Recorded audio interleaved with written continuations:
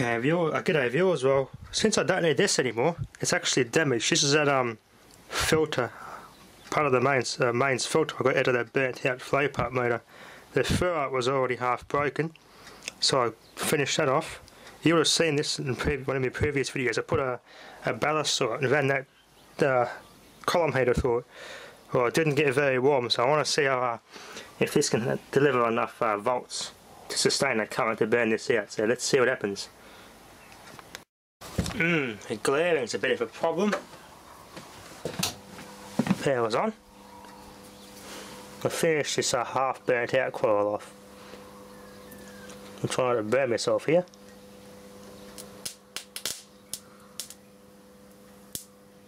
Yep, popped it like a fuse. There you go, blew there as well. And they're a good coil.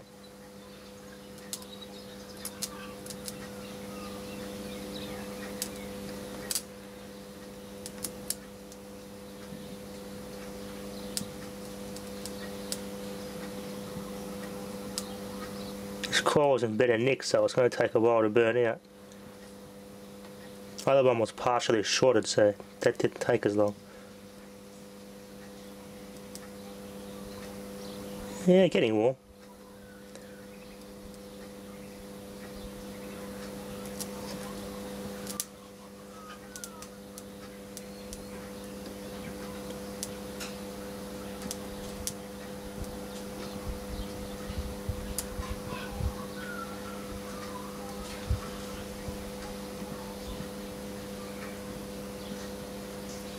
I think I need more current.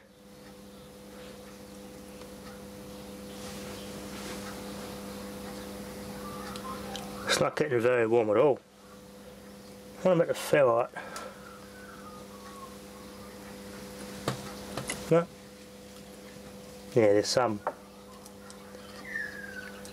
Yeah, the resistance of this coil. Voltage is too low. This will take all day to burn out by the looks of it. Yeah, that won't burn out. Not enough volts. There you go. The good coils are still in good nick. Barely even warm. So that one there burnt out because it was partially shorted. This one, nah, I need more volts. Okay, viewers, let's put this in the microwave. Let's see what happens. Hopefully I get some plasma. There wasn't really much to burn on this, so let's see what happens. Okay, viewers, the circuit board's in there. Let's see what happens.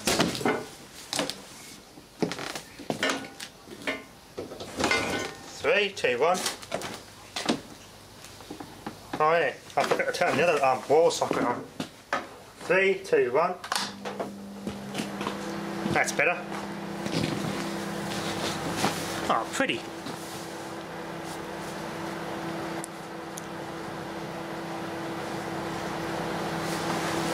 A bit smelly and smoky. Good thing there's a breeze blowing it away, so you're going to make sure you don't get any of that smoke near you. It's toxic, that smoke.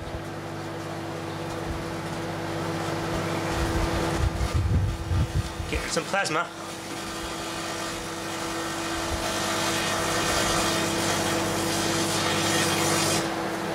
There you go, just lit up the fire there. Okay, viewers, it's actually an old Degaussing coil out of that Mitsubishi TV. There's older ones that are actually copper. There's some good magnet wire in here. I'm gonna fucking safely unravel and salvage this. I could run a Tesla coil or something with this stuff, with enough patience. It would take a bit to burn out as it is though, because that's designed to have a 240 volt pulse going through it. What I should do if I come across another crappy CRT TV is put my capacitor bank through the Degaussing coil while it's on and discharge it and see what happens to the picture. That'd be interesting. To borrow this cord off my NST. This is a pretty decent rated cord for this experiment.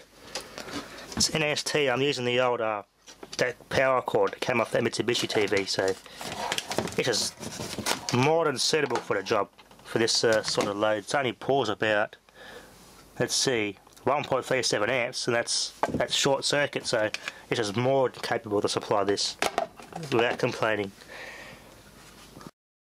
The viewers got the ballast hooked up. I want to see if this how this degaussing coil from that Mitsubishi TV reacts to this ballasting setup. How well it will take the load. It's not designed to take it for very long. It's designed to take a quick pulse to generate a magnetic field to degauss a picture in the screen. So if there's a magnet or something held in the screen, it creates a purple spot. That degaussing coil is supposed to be energized as soon as you first turn the TV on. You hear like a little growl or a buzz or a hum on some TVs. These older ones you didn't particularly hear anything. They were quiet, so they only needed a small pulse to degauss the tube, the CRT. But some of the, like our, we've got a 68cm Panasonic, and when you first turn that on, you hear a bit of a growl as it degausses. Usually on from, when you turn it on from main power, though, not from standby. So we'll just hook this multimeter up. Let's see if we get a very, very crude form of a transformer going here. I'm going to put an AC, obviously. Let's see how crude the transformer effect we can get off doing this. I'll plug in, power on. Yep, 0.9 of a volt. It is working to a degree, but it's not very effective. Now if I hold my little chicken stick here with a metal tip, I should be able to feel the mains frequency. Yep, I can feel that quite well. There's some magnetism going on there. As you can see, I'll try hertz. Yeah, there's not really going to register much. Very crude form of transformer. Obviously amps are not going to do anything. Let's be careful here. Oh, it's warm. Touch these wires together, nothing's going to happen. Yeah, no inducing voltage whatsoever there.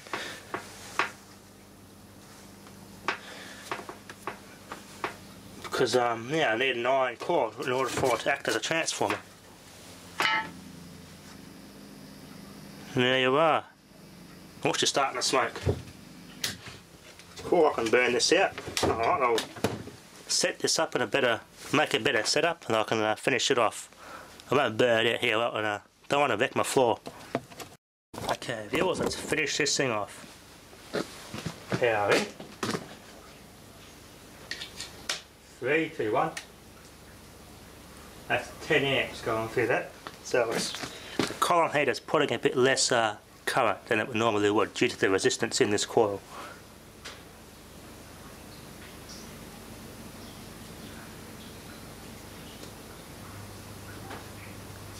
Be a bit of a slow burn out, but it'll burn eventually. Oh.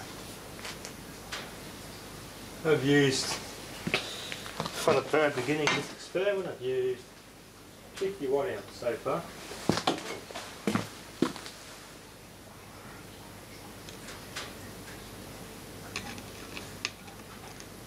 Feel that frequency. Keep it off earth though, so do not let that hit earth, otherwise it can be dangerous and it will trip the RCD, so be very careful. These bricks are completely dry and non-conductive. Just be very careful when you do these sorts of experiments. Yep, but she's smoking. Now an aluminium coil from a modern TV will probably burn easier, because aluminium is not a very good conductor compared to copper. This sort of coil is not designed to take this voltage for very long. It's only designed for a quick pulse.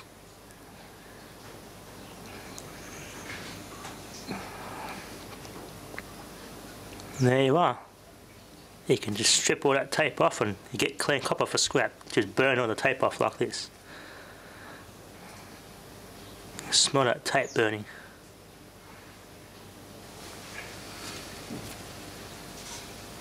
Feel that frequency, 50 Hertz.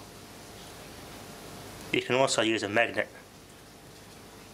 but a steel edited metal on the end of a chicken stick should do.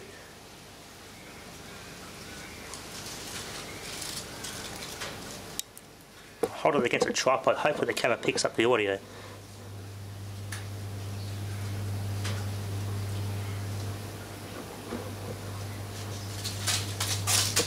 Different positions, different weaker and stronger the field.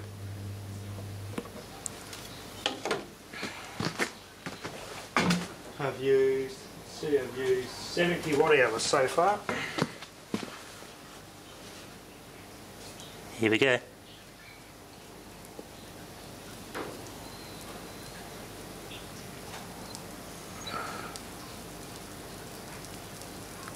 Smoky, smoky.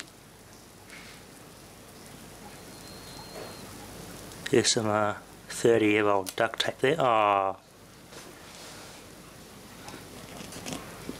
I think it's gone open circuit. No, it hasn't. No, it's still going. It's 100 watt hours I've used so far. Whew, it smells. Make some airflow.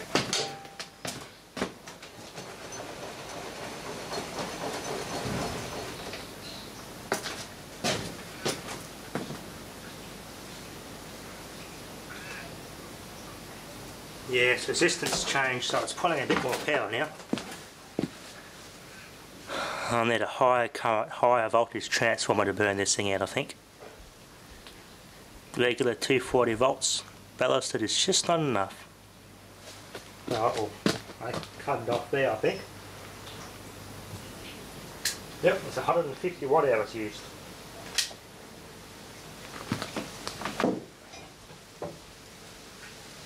There's about 11 amps going through. That meter's not very accurate anyway, so realistically it's probably 8 going through that. There you are. Smoked it. Hasn't even gone open circuit yet. I need a bigger transformer. Yep. 150 watt hours. Where was that last? Okay viewers, that'll be enough for now. Thanks for watching.